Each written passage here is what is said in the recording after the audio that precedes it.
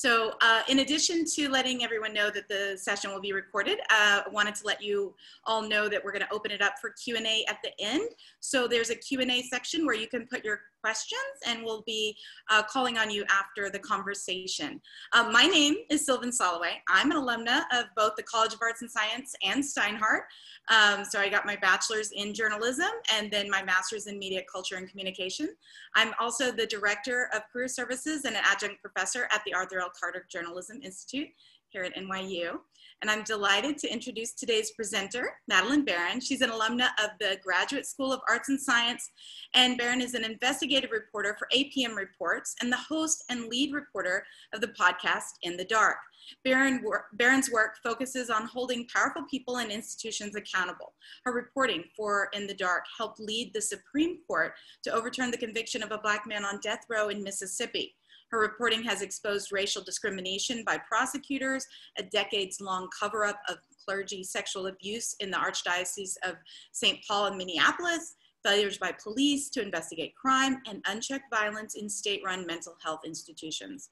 Baran's reporting has also appeared on NPR and has been cited in the New York Times. Baran has received numerous national awards for her reporting, including an Alfred DuPont Columbia Award, regarded as the Pulitzer Prize of Broadcasting, a George Polk Award, and now, including one recent, she's had a total of 3 George Foster Peabody Awards. Baran received her master's degree in journalism and French studies from NYU. I'm also delighted to introduce my friend and colleague, Yvonne Latty. Yvonne is an alum of the Tisch School of Arts and Science, as well as the Graduate School of Arts and Science. And she is the director of the Reporting New York and Reporting the Nation program at the Arthur L. Carter Journalism Institute, which is our multimedia graduate program. She's produced documentaries, she's hosted, produced, and edited podcasts, and she's worked as an urban newspaper reporter. She's the author of In Conflict, Iraq War Veterans Speak Out on Duty, Loss, and the Fight to Stay Alive, and the critically acclaimed We Were There, Voices of African American Veterans from World War II to the Iraq War. Thank you for joining us. Yvonne, I'm going to turn it over to you. I don't see you yet. I'm here. Oh, you are. Hi. I'm here. Hi. And Madeleine. Oh, I'll let you take it away. Yay. So, hi, Madeleine. It's really awesome to meet you. I am such a fangirl. I absolutely love the podcast In the Dark. Listening to it while driving to New York or all around the city has not only enlightened me, sometimes I feel like it's made me a better person to really connect with the people that you interviewed. You guys are incredibly brave reporters. You're fearless, you're badass. I just can't say what an honor it is to have the opportunity to talk to you for a few minutes. So I guess my first question is, so what got you into journalism? What brought you here to NYU?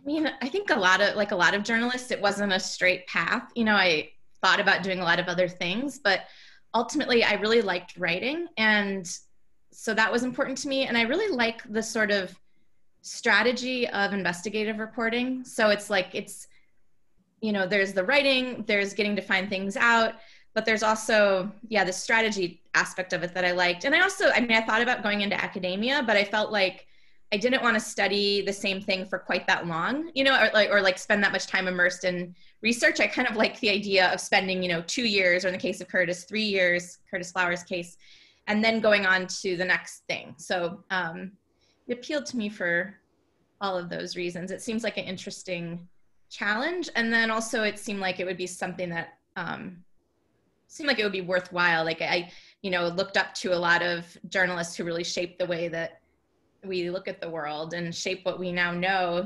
even, many, many years later, like the work of I.D.B. Wells, or, that documented things that now we're still talking about, so I felt like there were a lot of reasons, but, but also, I wasn't so certain. There were times when I left journalism, I was like, I don't know. Then I came back, and I think that's pretty common too. So what about podcasting? Like, how did you get into podcasting? So I worked at Minnesota Public Radio. I started there in 2009 as an online reporter, and I didn't study broadcast or anything at NYU. I was like kind of in like the print journalism track, and was interested a lot in labor reporting at the time. But I got this job at Minnesota Public Radio as a big fan of public radio, but didn't know what I was doing. I was online. And then I started working on investigative projects, and then they wanted those to be on the radio, not just on their website because it's a radio station. And so then I kind of taught myself mostly some audio stuff with some help, and then began doing radio stories that way. And then a couple of years ago, when me and our producer Samara Freemark started In the Dark, we were both hired onto this national team, investigations and documentary team from American Public Media. And we went for a walk and we're like, what do we want to do? Maybe we should work together. We both admired each other's work. And I started talking to her about this story idea that I'd had for a while, like a few years, about this child abduction case. And we talked about that. And we really felt like in talking about that the best format for that would be like a longer treatment. And at the time, like what really has changed, as we all know, with audio is that now there are so many more options for the reporter in terms of the platform. You know, before when you're talking about like public radio, you have like maybe 4 minutes or maybe 8 minutes. Maybe you have a multi-part series, but you have no idea that anyone has listened to the first part, which was like last Tuesday when you were in the car, and now it's next Tuesday. You know, it's completely terrible from an investigative reporting standpoint. But here, because this was right after Serial had shown that there was this big audience potentially. So it wouldn't be like, you know, a little small dinky thing to release your investigative reporting in a podcast. That actually you could probably reach a lot of people that way, maybe even reach more people or different people, more diverse people than you could even on public radio or any particular station. So it seemed like we were definitely taking advantage of this particular moment where people are seeking out podcasts. So In the Dark is sort of your own production company with your partner, or how does that, what's the structure there? Because the way you're talking about it now, it feels like you guys had this idea, you came together, and this is what it looks like. Yeah, so we both work for American Public Media. So we, you know, had joined this new team within American Public Media, this investigations and documentary team, and we created together this idea of a podcast called In the Dark, which is part of American Public Media. So now we have a team of 5 people, including the 2 of us full-time, working only on In the Dark. And then we have other people on our larger team who work on other projects, but we bring in big ways for huge amounts of time throughout the reporting project. So like our editor or our data reporter, they sometimes work on other projects, but they also work with us. So what made you turn your attention to the Curtis Flowers case? It was an email that I got. So after the first season, we obviously solicited tips for season 2 and got a lot of tips. You know, a lot of them like with an attached, you know, 500 page PDF or all this information. And this was one of the shortest tips we got. It was just an email from a woman who said, I live in Mississippi. There's a man here named Curtis Flowers who's been tried 6 times for the same crime. I think he was maybe innocent, but he didn't stand a chance. And what stood out to me right away was the tried 6 times part. And I thought like, this woman is probably wrong. Like, you know, sometimes you get a tip and you're like, no, he's charged for 6 different crimes, or it's not exactly how she described it, but it was exactly as she described it. He was tried 6 times for this crime. And so that made me interested as an investigative reporter because it immediately raised questions about the prosecutor. Like the only way you get tried 6 times, you know, other than hung juries, you know, Curtis was convicted 4 times. The only reason he could be convicted more than once is because he appealed and won. And so when we looked into it as to why he was appealing, why he won, it was because of prosecutorial misconduct. And so, you know, that was very interesting to us. It's kind of a way to explore in an extreme case the same realities that defendants across the United States experience, which is that prosecutors have largely unchecked power, particularly the elected prosecutor, the district attorney in this case. And there's really no punishment for prosecutors when they violate the Constitution. You know, you might get a new trial, but that same prosecutor might be the one trying it. And so that was really what stood out to us right away about the case. So you never interviewed Curtis Flowers in the podcast yet. I mean, he wasn't a character, but he kind of was the main character. And I think for most journalists, the fact that you didn't have access to the person who was on death row would have been like, oh, okay, I got to find someone who actually can visit and get on tape, or in case of Serial, on the phone. That was a big part of the story. But you guys, that didn't deter you. Why? I mean, why not just say, I'm going to go for another death row inmate who I can interview? I mean, to us, I mean, certainly our editor in particular was like, really, we're never going to be able to talk. How's this going to work? And then, of course, as a reporter, too, from like a factual perspective, there's stuff that only Curtis Flowers knows. Only Curtis Flowers knows what his experience was of all this. In addition to, you can only imagine, like the hundreds, if not thousands, of factual questions that would come up in the course of reporting. And so it was a big concern early on. And, you know, the way that I sort of came down and thinking about it was like, yeah, it would be completely reasonable to say we're not going to do this story because we can't talk to one of the two main characters. I think it's, you know, either Curtis or Doug Evans, and, you know, it's kind of back and forth between the two of them. But on the other hand, it seemed unfair to not do the story, because what Curtis was saying was like the prison and his lawyers wouldn't let him talk to us. And so it seemed like, should that really get in the way of us figuring out what's actually going on in this case? Like, here's this guy, I mean, almost makes you more interested. Here's this guy on death row who can't talk. So nobody knows this story, and nobody's ever going to know what happened in this case, most likely, unless somebody looks into it.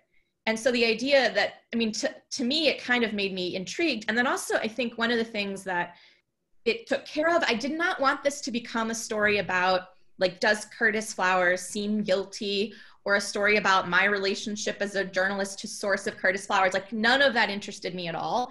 And so I think, in a way, by having him be a distant figure in this, we could be more factual. It did create huge amounts of additional reporting. I mean, we interviewed every last person we could think of, and some we didn't know, many we didn't know originally existed, to make sure that we understood this person as best you can. But I think sometimes when you remove the subject, you end up gathering so much information because you're so concerned that you're not going to get it right. So we talked to, like, you know, people that played basketball with him in 7th grade. We talked to his high school girlfriend. We talked to his neighbors all over, all the neighbors, you know, every last person to try to shed light on him. But yeah, the whole time he was this like distant figure. So like I said earlier, like, one of the things I just love about the podcast, especially as someone who teaches journalism, is just the relentless reporting. Like, you guys would not give up, and there was so much pushback. So what was the most challenging part of covering this story? I think the most challenging part was just the sprawling nature of it. I mean, the fact that there were 6 trials and 6 versions then of every statement, and, you know, the fact that it had been going on so long created fatigue on a lot of the people that, you know, we needed to talk to. Like, you know, it wasn't like a normal crime. Like as far as we knew when we jumped into it, there could be 6 more trials. You know, now we know there aren't going to be any, but who knows where we were in the chronology of the case. So you go try to talk to a witness who testified for the state in trials 1 through 6, and she's thinking, I don't want to have to, like, be in trouble for changing my testimony in trials 7 through 14 or whatever it's going to be. So that, I mean, the fact that it was sort of present and never ending. And there were just a lot of things that were challenging about it. I mean, it was even doing really basic stuff. We really drastically underestimated how much time it would take to report this story. When we started out, we're like, this is a small town of a few thousand people. We're going to be there for the summer. I mean, there's not even that many blocks in this town. We will be so efficient. We will talk to everybody really quickly. And that was very much not true. I mean, not only, like, did it take way longer to talk to and find people that we needed to talk to and convince them to talk to us, but also, of course, like all big projects, you find out stuff and then that creates reporting threads. But many people had been extremely reluctant to talk because, you know, because of this thing that nobody really understood. So what was happening in his case was that some of the people who were prosecution witnesses were like neighbors of the Flowers family. And this is a small town, so they all know each other. And the witnesses who testified for the state were basically seen as pariahs by basically like the whole Black part of the town by and large. I mean, it was pretty stark. You know, it'd be like a witness who said they saw Curtis that morning. You know, everyone thinks she's lying. And so if people find out she's got like the flu, they sort of say to each other, well, that's what you deserve, you know? And so at the same time, so they thought that these people had just made it up for the money, the testimony. And then the people who testified, they didn't ever say what actually happened until we talked to them, which was that they felt like that what they said wasn't true, but the reason they said it was because law enforcement in several cases pressured them. And so there was a reason, and you could understand it. You know, some of the people who talked to law enforcement, a lot of them were really vulnerable and like really young, or had like, you know, chemical abuse problems, all kinds of stuff, physical disability that made it hard. There was a guy who was basically almost entirely deaf and unable to communicate with law enforcement, but yet gave a statement to law enforcement. So there was just a lot that was happening where, you know, you go into the story and what a lot of people are telling you is the case, like whether it's the defense attorneys, prosecutor, family of Curtis Flowers, it doesn't end up being exactly right, which is not surprising, but it just took a lot of meandering around. And then of course, to really understand this place, we felt like it was important to be there for a long period of time. So we ended up, you know, at this point, I think we spent almost 3 years, but we lived in Mississippi for about a year and have come back, you know, returned many times for like long periods of time. And that was really important part of it too. So, I mean, the story to me felt like something that I could imagine happening in sort of 1918. I mean, it felt so like every image, every horrible story you hear of Black men being lynched, you know, the way the trials were held. What do you think drove DA Doug Evans to just like be so relentlessly prosecute Curtis Flowers? Do you think it was race-based, or? Well, we know, yeah, I mean, I think that Doug Evans is really like, not just Doug Evans, but district attorneys in general, and especially in places, lots of places where they rarely have an opponent running against them, don't really have to answer these questions, you know, so they don't actually have to reflect a whole lot on why they're doing what they're doing, because literally almost no one is going to ask them about it. I mean, one of the things that Doug Evans told me when I talked to him was, you know, like news around here, like basically doesn't do this. They don't intervene. They don't try to mess things up. Like, you know, they just sort of like reprint what the prosecutor says. And obviously that's a simplification, and there's great journalists in Mississippi, but like that was the DA's experience personally to us. And so I think that when I had talked to him, I wasn't sure if he would be the kind of person who like felt like his life mission was to prosecute Curtis Flowers. And, you know, that would make sense if it was, because it seems like he devoted most of his career, but actually in talking to him, it really didn't seem like that. It just seemed like he was convinced Curtis was guilty. He was just going to keep trying him as many times as he needs to try him. And that was that. And like, there was no, you know, great plan to, you know, want him executed. There was no extreme emotion behind it or anything like that. It was just like, yeah, he's guilty. I'm going to try him as many times as I need to try him. And like, and I think obviously what happened throughout his case is very much determined by race and racism. I mean, the prosecutor was found more than once by the courts to have intentionally struck Black people from the jury pool because of their race, which is obviously against the Constitution. That's the reason the Supreme Court ultimately overturned the last conviction, and the reason why 3 of the previous convictions in part were overturned. So yeah, that's been the finding even of courts in this case. But in terms of accountability, or like how that has actually affected Doug Evans, it really hasn't. So he was not very reflective about the case. I mean, because it did feel like such a blatant case of racism, but it did feel like Doug Evans was just needed someone to convict, and Curtis Flowers was sort of an easy target. Yeah, in a way, like race, of course, through the entire case. I mean, racism influenced the witnesses in the state feeling pressured to talk, you know, because of the power imbalance between, you know, Black members of the community and white law enforcement. So that was a big dynamic there. There was also the dynamic of the all-white jury, believing that like the Black witnesses were like good Black citizens or something, unlike the others. You know, they were willing to testify against their race, more than one person told us. You know, just like that kind of language was all over this when you would interview people. And then, of course, the reality of how Curtis came to be a suspect in the first place, which as best we can tell, seemed to be largely driven by white family members of the white victims in the store who told law enforcement that something wasn't right about Curtis. And when we inquired what that was, it was like a classic, we in the podcast use the analogy to Emmett Till because it has these echoes. It's, well, when he was in the store with these white women, he what was weird is he never made any eye contact with them.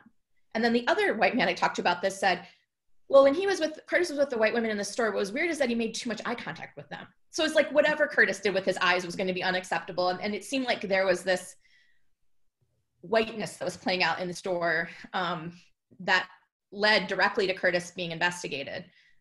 So there's very little in this case that isn't tainted by racism. We know Curtis Flowers is not the only Black man who has been railroaded by the justice system. It's really common. But how can these type of stories get the kind of press attention, sort of the attention you've given it, when access to them is such an issue? We're talking the Deep South, we're talking, places that aren't as easy to penetrate as a journalist. I felt like actually, I would love to just do nothing other than small town reporting for the rest of my life, because it's like let me give you a practical reason, one example. So you were at the barbecue, I know that. We're doing a lot of barbecues. There was a lot of barbecue. There was a lot of high school football, Friday night football, but it was in the town, most people in town had lived this crime. A lot of them were there that day, or if they weren't, they had heard about it, and everybody was connected to the case in some kind of way. And so, when we would drive around and we would be looking for a house that had burned down and no longer existed or whatever, and we would knock on a different door and we would meet somebody who would help us. Well, it often turned out to be the case that that person was someone we knew in the story that we needed to talk to. And then people did know, although people in the town did move around a lot and were kind of hard to track down, even from other people in the town, eventually you could. Versus sometimes I've done reporting in Chicago or something, and you're trying to find somebody, turns out they moved out of an apartment 6 months ago, and literally no one remembers that person or knows where they went. And you feel like they're not lying to me, this is a busy apartment building with lots of people moving in and out. Versus a small town where you can't really avoid us at a certain point. And then also, the other thing we could do, which we couldn't probably do as easily in a bigger city, is really get to know people in the community and just show up to things and be seen at things. So we were invited to church, we'd go to church. We were invited to football games, we'd go to the football games. We were invited to the community cleanup, people picking up trash. Sure, we'll go to that.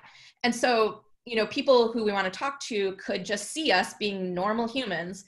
And so then when we knock on their door, it's yes, we are technically strangers, but you're aware of these white public radio people who are in your town for a really long time, going all this stuff. Here they are. And at a certain point late in the reporting, people would even be I was wondering when you're going to come talk to me. Almost felt kind of bad. They'd talked to 100 friends who'd all been interviewed, and why haven't I been interviewed? Yeah, so I liked that whole dynamic about it. And I also just liked feeling I can be really thorough. So I felt I could read all the history of the town, every book about the town I could completely read, so it had this immersive quality. The challenge was, of course, that you had to be aware of that dynamic, and in investigative reporting had to be very strategic because every last person in the town had some connection in some way to this case. So it did create, really detailed reporting plans for how, the order that we wanted the interviews to happen in. We wanted to do this investigation while also not tipping off certain people too early because they might try to shut it down, trying to approach, key people in a really intentional way. We're going to reach their family members first. We're going to have a good experience with the family members. Family members are obviously going to tell that to this person. And then hopefully this person will feel more comfortable. So yeah, it played out in a lot of different ways. So I am going to turn things over to Sylvan for a few minutes, and hopefully I'll have a chance again to ask you some more questions. Sylvan, do you want to take it away? Sure. Hi. So we only have a few questions so far. I hope that all of you who are listening have been thinking of more questions. Please add them to the Q&A section. I'm going to go ahead and throw a couple of these out here. One question that came via the chat instead of the Q&A was from Debbie, and she wanted to know, I think, Madeleine, if you spoke to a prosecutor who was not associated with the case, and to get a different perspective on the prosecutor's role in these types of cases. Yes, we did talk to I mean, we asked lots of people, some people to like weigh in on what they thought of it. So we did do that. I mean, I think that this case is surprising in some ways. You know, here's a prosecutor who's continually committing misconduct. He's always, nothing happens to him. On the other hand, this is the sort of thing that just happens with prosecutors all the time. I mean, if there's like a Brady violation, you don't disclose important information you're supposed to disclose. Even worse, a Brady violation where you knew it was a Brady violation. The thing that happens is your conviction gets turned out. It's thrown out. You don't go get a fine or punished or whatever. Like, you're fine. Maybe the place where you work might be upset if you work in the federal system, but if you're like a district attorney, you're your own boss essentially. So, but yeah, I mean, I think that there are prosecutors who are doing things differently. And we see that now, like around the country, there's this movement more for a different type of prosecutor, a more progressive prosecutor. But by and large, most prosecutors are not that. Okay, great. Part of what you just mentioned leads me to a couple other questions that are relevant. One is from Ariel, who asked if you've seen or heard of more investigations on greater prosecutorial misconduct based on the data that you've collected for jury picking specifically? Like, have we seen people use the data? I think the question is if you've seen more investigations on prosecutorial misconduct based on your data that you were collecting for your story. Yeah, I mean, we've definitely heard from reporters around the country who are interested in doing the same kind of analysis in their own places. And so that's something that our data reporter, Will Kraft, has worked with reporters on, because, you know, it's what we ended up having to do is, like you can hear in the podcast, is scan more than 100,000 pages of court documents, have a data reporter analyze the data. You know, the whole thing took more than a year, just that one part of it, with several people working full time on it. So it's a challenge for a lot of newsrooms to be able to do that kind of work. We've also heard from defense attorneys. And one of the other things we did, which we thought was important, was to put all of our raw material, like as much as we could, all the raw material for the jury study on our website. So we also had academics who replicated this study using the same raw material that we provided. So we wanted to make sure that all of the important stuff that we spent so much time digging up lived on however anyone wanted to use it. Okay, that actually is flows into another question from Vincent, who was asking if your reporting on the Flowers case uncovered, well, he mentions that it uncovered evidence of prosecutorial misconduct. Have you been contracted by federal law enforcement in connection with your reporting? It sounds like you put it out there for anyone who wanted to use it. I don't know if you know of any federal law enforcement who has used it to... No, and we reached out a while ago to the DOJ Civil Rights Division to see if they were interested in it at all. They were aware of it, of the case, that they're aware, and to see if they had launched some kind of inquiry. And they basically told us, as far as we know, they have not done that. And then they also told us that we couldn't comment if we did or didn't. But other than that, no. Okay. Lisa Brooks wanted to ask if you think journalists of color would have been able to be accepted by the people in the town as well. Yeah, I mean, depends on who you're talking about, you know. I mean, I think that, and of course, I can only guess about that as a white reporter, but I can take a pretty educated guess about it. I mean, I think that one of the things that happened when talking to some of the white people in the town was there was an assumption that we would agree with them, or there's an assumption that we were like Northern whites who needed to be educated about certain realities. So like an example of that would be like, maybe you don't understand, but like a white person would say to us, but like these Black people will get on a jury intentionally to protect one of their own people or something. And it would be said in this way, like, I'm giving you a class in a subject that you apparently slept through, you know, like, and you should have been listening, you know, it was that kind of thing. And that particular dynamic, I think, is very much a white person to white person dynamic. So something else would have unfolded. The anger that the white people in the community ended up feeling towards us by the time of the bail hearing when Curtis got out, also seemed like it might be of a different quality. There was also like an undercurrent throughout of being like really almost cliche thing where it's like, we're the white reporters from the North who are not liked by the white Southerners. You know, it was like, so that was playing out a little bit. But it would be very different, of course. I mean, the interviews would be very different if, you know, if there were Black reporters, because, you know, I don't know how, I mean, I, in some ways, don't think that some of the white people might have been as candid, but also I feel like that interaction could have been interesting in a totally different kind of way. And, you know, I think there's also some practical issues too, where, you know, some of the racism was so explicit that I don't know that people would have invited all reporters into their homes, you know, I mean, and then of course there's the part of it too, where, you know, as white reporters, we had to get to know people who were not white in the town. And that was most of our reporting. But it seemed like the biggest distinction that seemed to exist in the town was like, have you ever left the town or not? And if you had really grown up in the town and never left the town, which was mostly a white experience, then it was like, you were like, why are these outsiders here? Especially from the North. And like, this is weird and I don't like it. And then add all the racial dynamics on top of that. And then to a lot of the Black residents of the town, it was like, coming from someplace else was less weird. You know, like I grew up in Milwaukee. A lot of people had family up in Milwaukee. There was just less weirdness around the idea of showing up in the town, and more, especially given the topic matter, problems in the criminal justice system. If you believe there's problems, an investigative reporting team shows up to investigate, you're into that basically. But if you think there's no problem and that this is just meddling, then you're very unhappy about this. Or you'll entertain it as long as you think it really doesn't matter, as long as you think it's some sort of like silly, ignorant project or something like that, if that makes sense. Yeah, so we have a lot more questions coming in. Jessica asks if you've spoken to Curtis Flowers now that the charges have been dropped, and she asked a question a lot of people asked. I'll leave that for the end.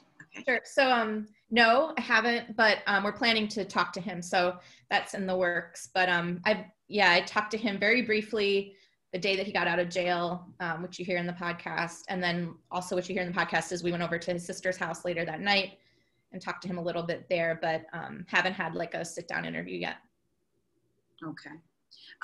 Kate wants to know who were the most challenging people to engage in an interview and elicit the truth, and what do you think account for your success? I would say Clemmy Fleming was one of the more challenging people to talk to. Clemmy was one of the, what we call the route witnesses. She was somebody who testified, really important testimony, arguably maybe the most important. She testified that she saw Curtis Flowers that morning running away from the furniture store around the time of the murders. She testified to that in 6 trials. And we talked to her family and we talked to all these people around town, and they would tell us, like, Clemmy constantly talks to us about how she made that testimony up. You know, like it's no secret, like in our family, we're like, Clemmy, why did you say that? She's like, well, I don't know, you know, but then when we tried to talk to Clemmy, she was so defensive about her testimony. And she was like, you know, showing us her Facebook. She was getting like threats on Facebook. And this is like a case that's been going on for 20 years and people are still that level of angry with her. And so she wouldn't talk to us. I mean, we did do an interview with her right away, but it took her a while to tell us what had actually happened. And so I think some people just needed a lot of time. And I think one of the benefits of investigative reporting is you can give people a reasonable amount of time. Like, it's actually not that reasonable to think, I'm going to knock on someone's door. I'm going to ask them whether, you know, what happened. They came to making a statement in a quadruple murder case, and they're going to suddenly divulge to me what actually happened, you know, and like, I'm going to like somehow make this seem normal by giving them a business card or something. Like, it's extremely strange. Some people will do that. Often people who do that don't have very good boundaries. Clemmy had a lot of boundaries, you know, and that's understandable and fine. So having enough time allowed us to sort of work through that in a more reasonable way. Like, we had positive experiences with her family. Those, I think, got back to her. She began to understand the importance of telling the truth about what happened. She began to see that something was changing in his case. She had time to think that through and think about, you know, what she had done, you know, back when she was really young at the time when she gave her first statement. She was like barely an adult. So some of these things just take a long time. And other things times are challenging for different reasons. But I would say that, you know, she was probably the most challenging to get to tell us what actually happened. Interesting. Okay, we have a few more questions, some that are similar, but let's go to Amanda's question, where she asked about the first season where you investigated the impact of laws and social change that occurred in the wake of Jacob Wetterling's disappearance. And she wanted to know if you see echoes in the new Save the Children movement panic. That's so interesting. Yeah, we talk about this sometimes on our team. Like, so in season 1, we have an episode where we explore how this one child abduction case gave rise directly to a national sex offender registry, or sex offender registries across the country.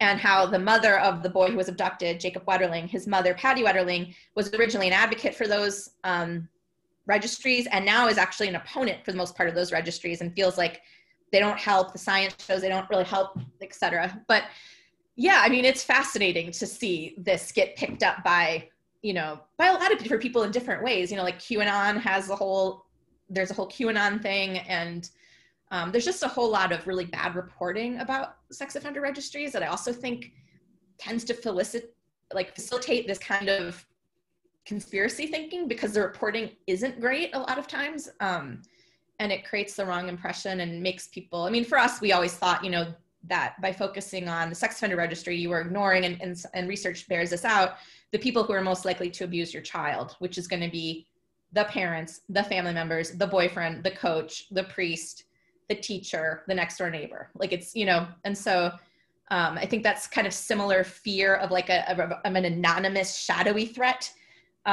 is exactly what we see with the conspiracy thinking now. I'm going to go to Dana's question now. She asks, is there any accountability or review into the conduct of the judges overseeing these trials? No, not that I know. So there were 2 different trial judges, and the judge who was the most recent judge was in charge of, oversaw trials 5 and 6. And no, I mean, that's the other thing too. You know, what happened in Curtis's last conviction was, you know, that the Supreme Court found that racial discrimination in jury selection by the prosecution. And interestingly, obviously the defense attorneys brought that up in trial 6, like they raised that objection and the judge overruled it.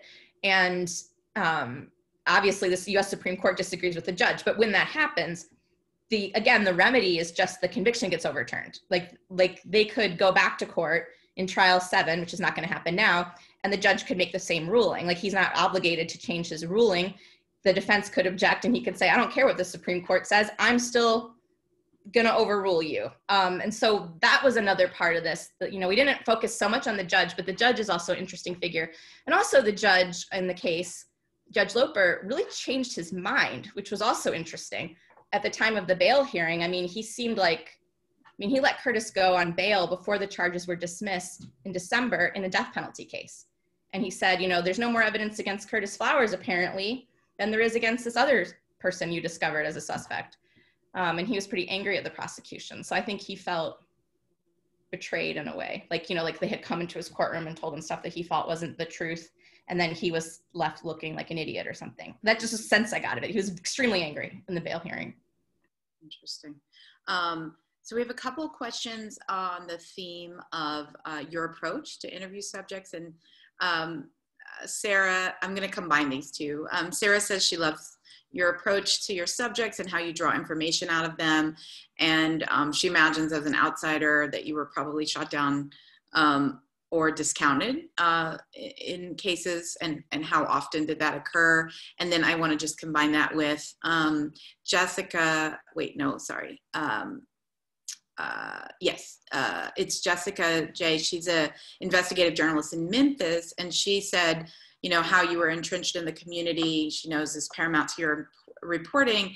And she's asking how the pandemic changed and also changed your reporting, as well as some tips. So I think both Sarah and her would like to know kind of how you approach your subjects, and if you have some tips on, you know, what you do when you do get shot down, or how you deal with getting people to warm up to you, especially now that we are in a pandemic.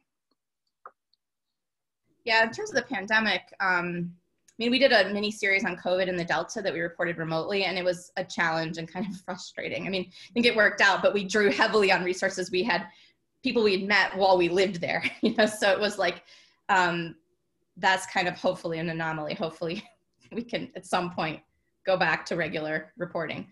In terms of talking to people, I think a lot of what I focus on is preparing for interviews, and not just preparing, like really thinking so carefully about why in the world would this particular person talk to me about this particular thing now? And if I don't have a good answer for that, then I don't try to interview them yet. Like I need to figure that out. And that, you know, the answer to that doesn't have to be really high concept. It might just be because they're bored, you know, like that actually is big reason people talk to reporters, I think, or because no one listens to me, which I think is a pretty universal human experience.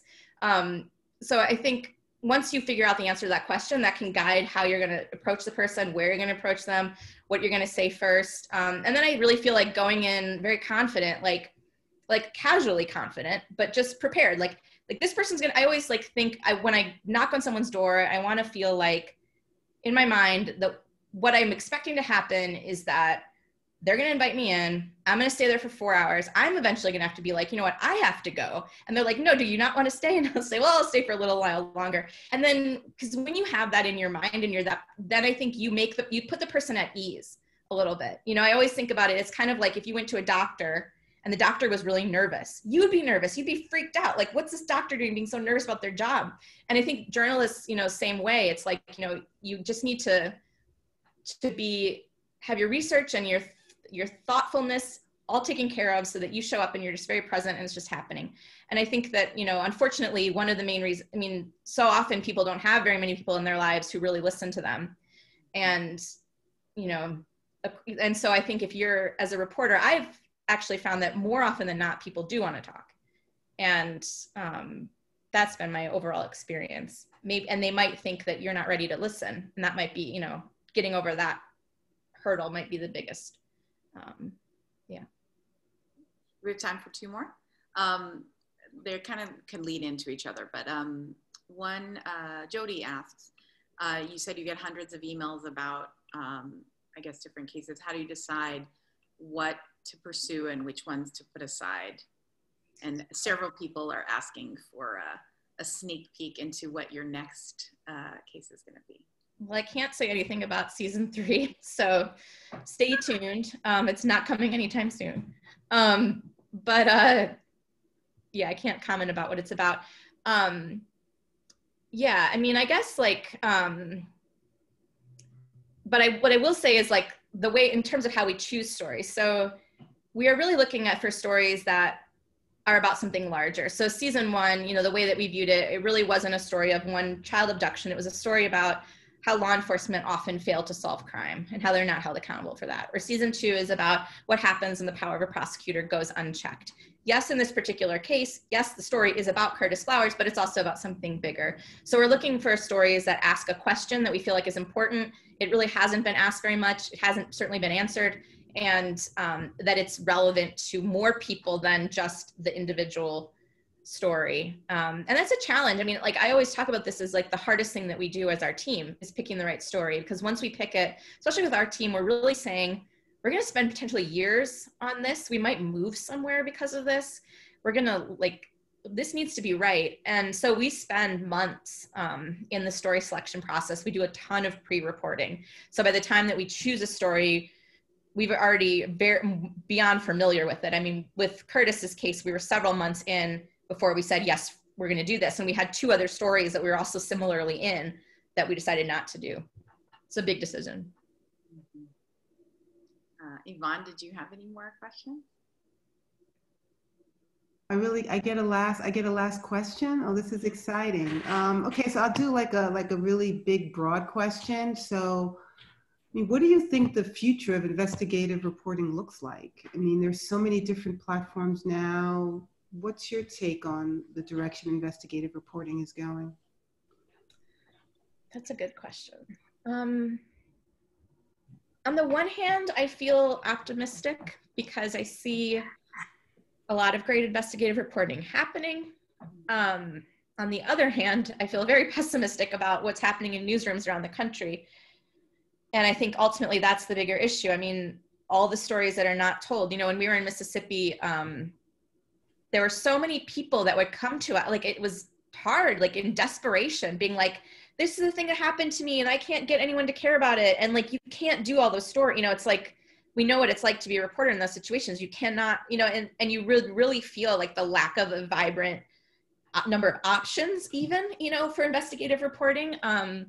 So I think there's some work that's being done that's being like spread so widely now in a way that it hasn't before. That's great. On the other hand, the sort of day-to-day investigative reporting, like scrutinizing a budget or, asking questions about, who is this new police chief and is he related to the fire chief and what's going on with him being appointed?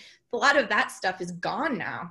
And so big picture, we're still getting the big investigations, but we're not, I don't think, getting very much. I mean, there are reporters that are doing extraordinary things in their newsrooms, like way more than the resources that they have would suggest would be reasonable. But by and large, like, it doesn't seem like that's the standard in newsrooms anymore, which is a problem too, because it's like, if we want to say that the media matters to people, that you should value journalism, then we need to show that in the journalism. And if we're never holding powerful people accountable, or very rarely, or rarely bringing people news that they didn't already know on some level, then it's harder to make the case for why we exist at all.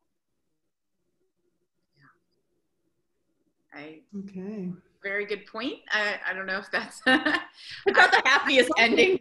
Yeah, I mean, I'm hoping we're as a society going to learn how to value journalists more, and then of course the next step is to figure out how to come up with the funding so great investigative journalism can continue and improve and flourish. I mean, I guess I could say something positive though, which is that, like, I do think that it's true that, like, what we've seen with In the Dark and what we've seen with other, like, whether it's a documentary that airs on Netflix or any kind of long form work, that there is it remains true that we're in a really interesting moment for long form reporting. And it seems like the kind of arguments that we used to have to make to our editors of, like, I know there's people here who want a 20-minute version, and they're like, are they, really there? You're like, no, there's people there who want like a 20-hour version, a version longer than I even want.